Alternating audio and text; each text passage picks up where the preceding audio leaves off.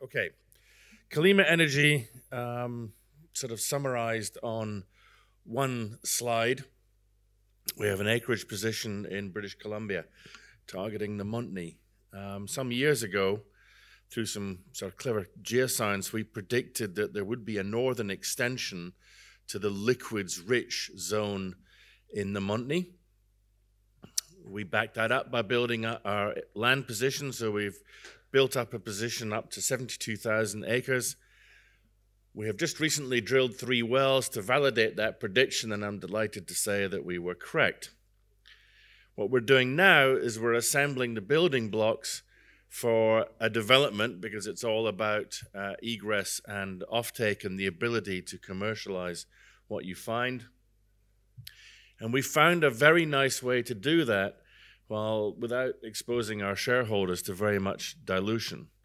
And so that enables us to go on to the final part of the strategy, which is to find the optimal pathway, and we'll do that through a strategic process, to deliver value back to our shareholders.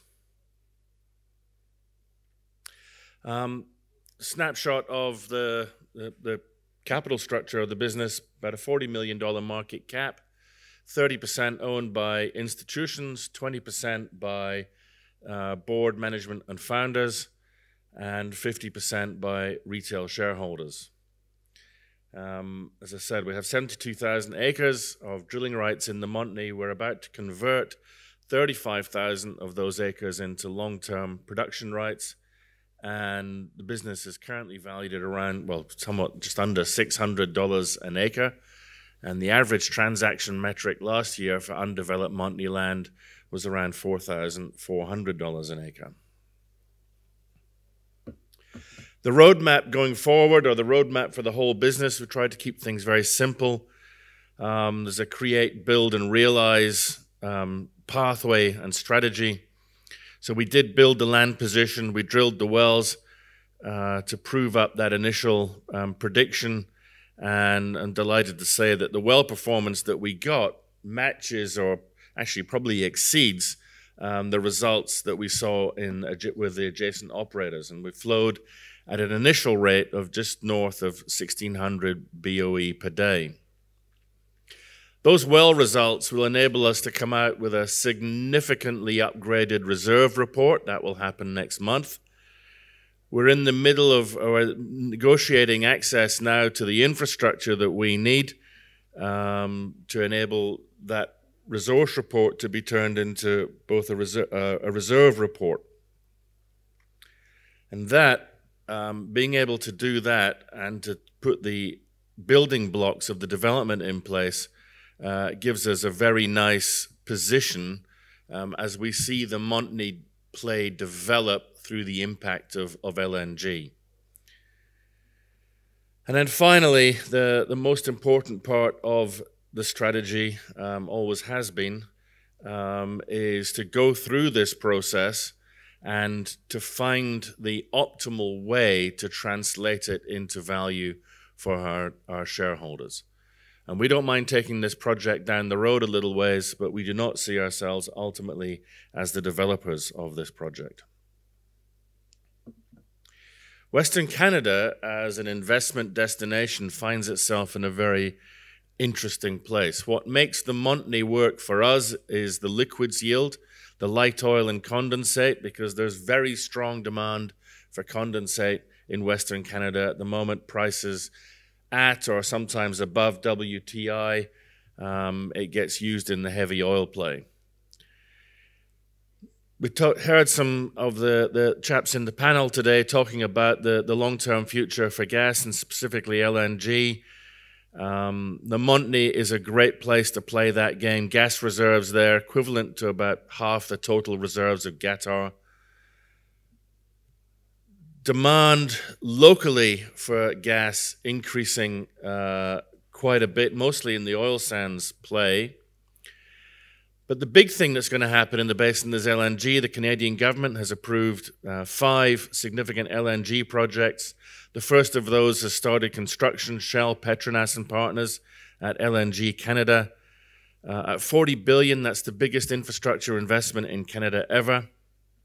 Just the first phase of that project will consume 30% of all the gas produced in Western Canada. So it is going to be transformational. Woodside and Chevron have just applied to double the size of their LNG project, also at Kitimat. And interestingly, the LNG out of Western Canada has a unit cost 50% that of Australia, with the same transportation time into Asia. So I think that explains why we're quite excited about the macro position in Canada. And with the infrastructure that we're developing, we will have direct access into the pipelines that supply that LNG project. So the building blocks that we're putting together, you see our land position in yellow, where we've just drilled the 3 wells, and we're not going to talk about the results of the 3 wells. We've tucked that away in an appendix to this presentation, which I'm very happy to share with you on the booth or on the platform. But to the north of us, there's an old field called Tommy Lakes. It's a conventional field. It's in the late stage of life, and it has some great infrastructure. And we have the ability to access that infrastructure on very advantageous terms. Tommy Lakes can handle up to 50 million cubic feet of gas a day, or 8,000 BOE in terms of the equivalent, and it has scope for expansion. Tommy Lakes is connected down through the North River system into the Jedni processing plant, and from Jedni we're seeing the interconnectors going in to all the major pipeline networks that supply the US and will supply the LNG on the West Coast. We need only a 20-kilometer pipeline to tie into that network. And with the wells that we've drilled already, so we have 2 horizontal wells ready to go on production, we can finance the pipeline construction from the production that will come out of those wells. Now, that's a cash flow neutral strategy for the company, but what it delivers is hugely significant for us and our strategy. It gives us access to the key infrastructure that we need and our egress route, and it's an expandable egress route. It establishes a long-term production profile and, importantly, the liquids yield. We're getting premium prices for those condensates. And it allows reserve booking and access then to reserve-based lending, which significantly enhances the appeal of what we have for future partners and potential acquirers.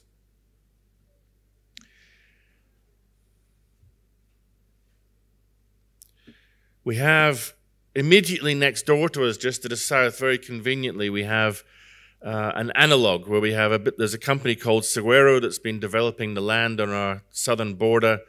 They've drilled more than 60 wells now, and our target all along has been to demonstrate that you can keep going to the north and you're going to see the same or better prospectivity than what you see to the south. We've put a type curve in there for the Seguero wells, 7 to 8 BCF type curve. Generates very good rate of return even at today's prices. And on the far left of that slide, you see Seguero ranked in terms of its IRR per well against all the other producers in the basin. So that if we can match the performance of what Seguero have been doing with their wells, we have the capacity to be one of the top tier producers across the whole Montney Basin. So that has been the target, and that's what we've been trying to achieve with the drilling campaign. As I said, I'm not going to talk too much about the results of that drilling campaign. It's all tucked away nicely in an appendix. But what we've actually found, some very encouraging results, and principally, we've got much better rock properties than the guys round about us, principally porosity and hydrocarbon saturation. So we've either matched or exceeded all the parameters that we needed to see to be able to say that, yes, Seguero is the valid analog. And if you look at what's going to happen in our reserves report, this is what was done pre-drill, 475 million BOE equivalent, quite a sizable project. But that was based, if we look at the EURs, based on a range of 5.6 to 6.8, which is now going to between 7 to 8. The condensate to natural gas ratio, the natural gas liquids we originally were assuming that more than half of the liquid recovered was going to be the natural gas liquids, which are much lower value. In fact, that ratio now looks like 70-30 in favor of condensate. So if condensate gets WTI and natural gas liquids only get about $22 a barrel, you can see the difference.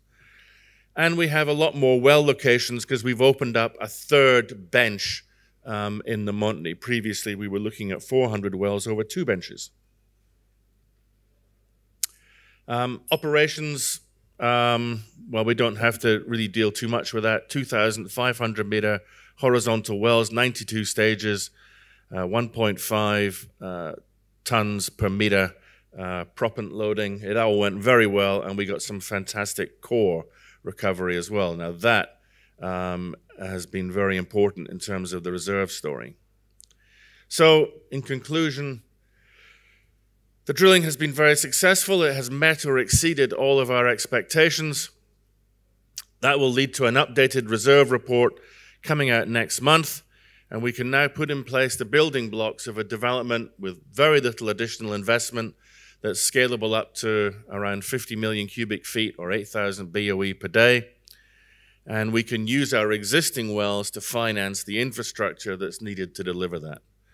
And that then puts us well on our way to the original sort of direction of our strategy, which was to put in place a process to figure out how to translate this into value directly back to our shareholders. Thank you.